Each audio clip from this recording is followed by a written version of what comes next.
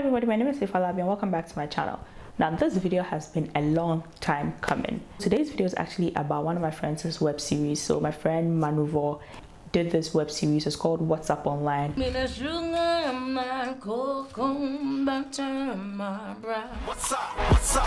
What's Up talks about the life of three young guys with different lifestyles and attitudes and how they get connected to talent, school, and the opposite sex. I like the show because for me it's very interesting to watch a show, web series, or anything created by Ghanaian. This is what I'll start with. It's very difficult to create movies and TV shows in Ghana, especially when there's not a lot of support and there's not a lot of structures to help you to move to the next level. So basically, if you're creating movies and TV shows in Ghana, you have to do it with your own money. You have to scrounge, you have to rummage, you have to do everything by yourself and get to a point whereby people can support you.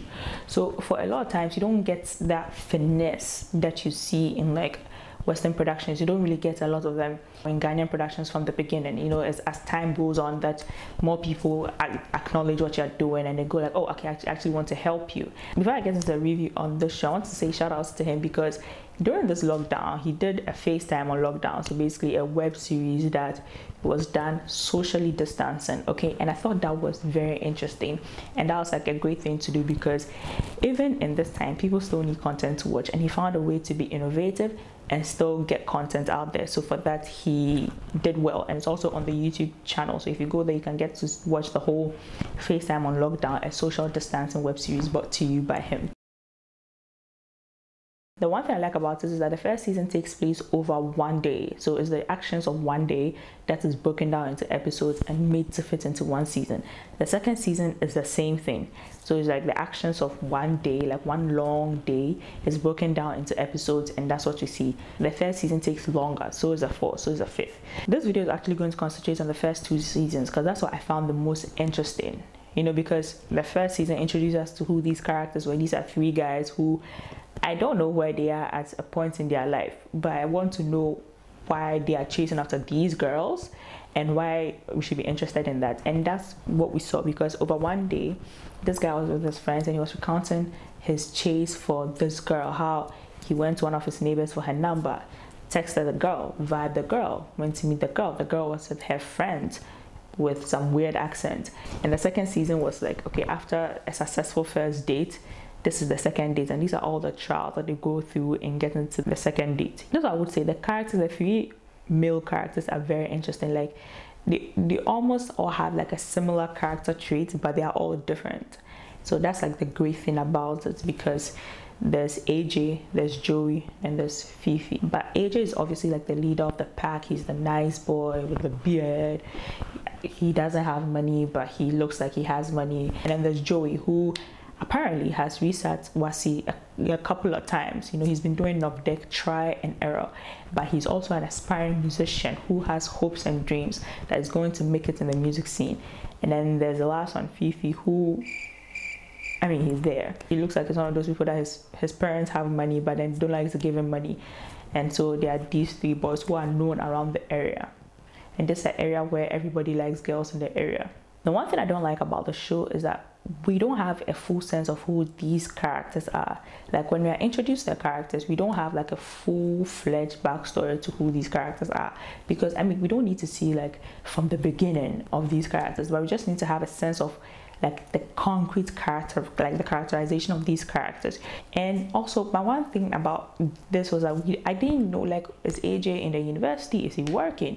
Because in the first two seasons, that's not made clear. Because all we know is that Joey is writing Wasi, he's written off deck a couple of times, but we don't know where the other people are. Because if Joey has written Wasi 9 times or say off deck 8 times, then that means that these people should be 28, have their lives figured out. But it seems they're all on the same level and none of them have their lives figured out. So it's that's distinction about where they were at their point in time, or the points in their lives weren't made that clear. So it kind of made it very difficult for me to follow it because I was wait, if this person has written Wasi a couple of times, things you should have finished university, done national service, be on your 5th car or first car by now. You should be same. And yeah, this is me nitpicking on the show because I feel it could have been fleshed out more so that we will see how different their lives were from their friend's life. Because if it's like the first year after watching, you're rewriting of deck, nobody cares about that. A lot of people rewriting of deck all the time, so it didn't make that distinction clear. And they did a little switcheroo between the first and the second season. So the first season had like princess, and the second season they changed who the girl was. They did the Aunt Viv thing in Fresh Prince of Bel-Air. But I mean, hey, it's your story. You do whatever it is you want to do. If people are going to come for you, let them come for you. They don't own your story. The thing about this show is that as the seasons go on, it gets better. The story gets interesting. It even gets longer, because I think the first season was 3 minutes per episode. The second season was 6 minutes per episode. And as they went on, right now it's a full like 20 minutes per episode, and that is great. And that takes a lot of work, that takes a lot of dedication, and it takes a lot of grit. And this is the thing I want to say to you, Manuvo, and to everybody involved in this project, and to everybody out there watching this video. Like, it's very difficult to be a creative in this part of the world, especially in this country, okay? Because people misunderstand why you want to be a creative. People misunderstand the need for you in the first place, but then when they need you, they don't really act like they would pay you your worth. You know what? Nobody's got us like us. And if everybody out there, if you can watch, if you can give like your honest comment about it, not just tell it be bro. It be bro isn't a review. Like, tell the creators, tell any content creator you know out there, any filmmaker, give them your honest thoughts. Okay, I didn't think this was great. I think you could have done it like this, like that, like that. Some of them might be a little bit trifling, but in all that triflingness, you find like certain gems that you can use to make our work better. And that's the thing, like, we can be better. We are better. I don't want to review this web series like how I review movies and TV shows with like 80 million, 30 million budgets.